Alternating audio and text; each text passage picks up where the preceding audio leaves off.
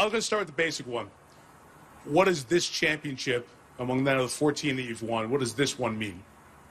It's hard to put into words right now.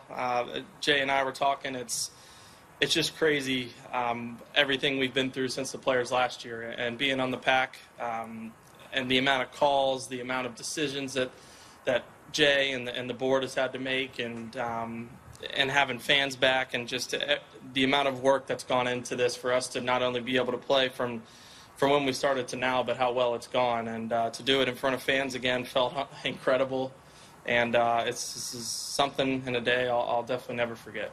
Let's talk some golf from this week. 33 holes, first 33 holes, you're even par. You make the cut by a couple here. As you go into the weekend, what were your thoughts? What was your approach coming into Saturday where you shot the low round of the championship 64? Well, I know that you can get it going out here pretty good. I've been fortunate to have a couple low rounds, but I know that if you put the ball in the fairway, the greens weren't overly firm this week, but they were really, really good.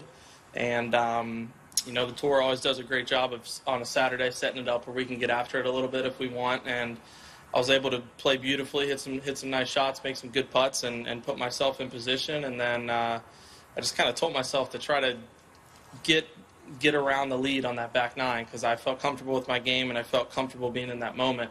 And I know that anything can happen. I've witnessed it and watched it on TV many times with myself not being the beneficiary of it, so I was glad to do that this year.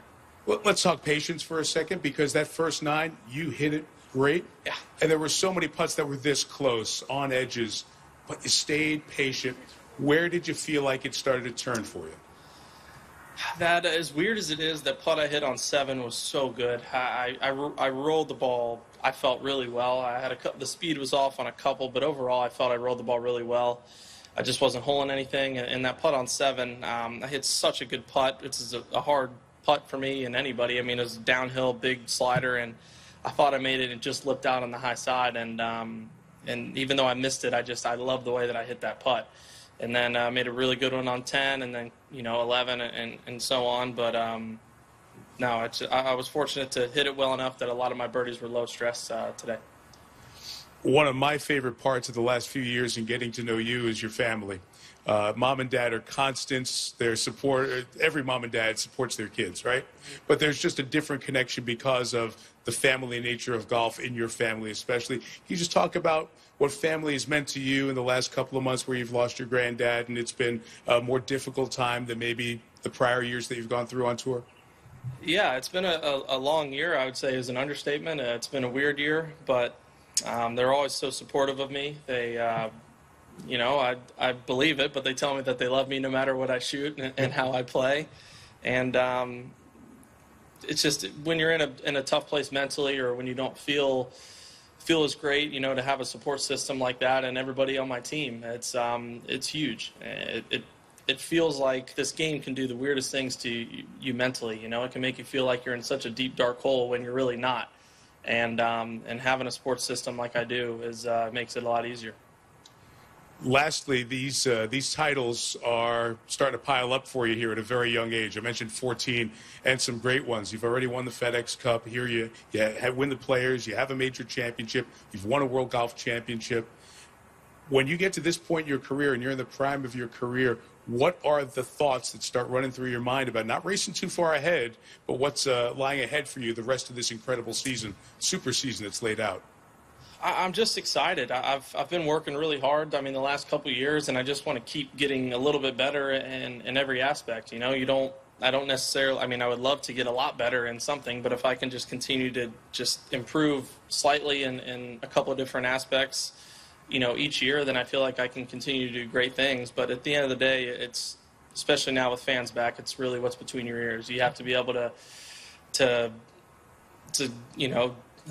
be gutsy and understand that you have when to hit the shots, when not, and just kind of step up when you need to.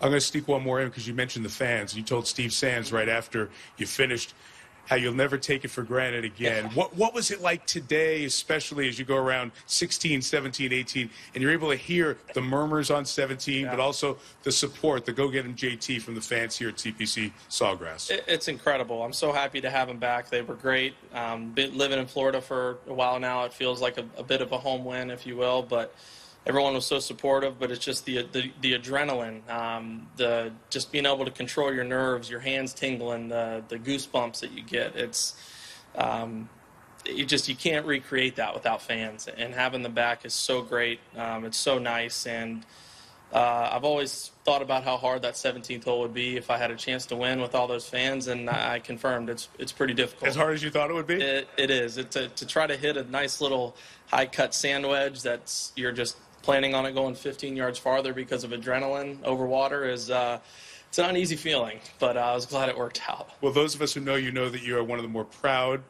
at times obnoxious fans of the Alabama Crimson Tide. Got a football championship.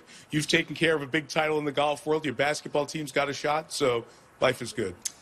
Yes, it is. I was going to give you a chance to say Roll Tide. You didn't take it. I'm just speechless. Roll Tide. Well, the last thing we have to do is an important one, because every year the nation representing the winning player has their flag fly here at TPC Sawgrass for you. You won't be able to see it from here, but you'll see it on the way out. And it's been 3 years since the Stars and Stripes was up there. Webb Simpson won in 2018, Rory last year, 2019, and then no tournament last year. So in this Olympic year, where we hope to see a lot of the Stars and Stripes down the line, the Stars and Stripes will be in the spot of the winner of the players because of your performance. Congratulations, Thanks, Justin. Mike. Appreciate it, man. Justin Thomas, your 2021 winner of the 47th playing of the Players' Championship.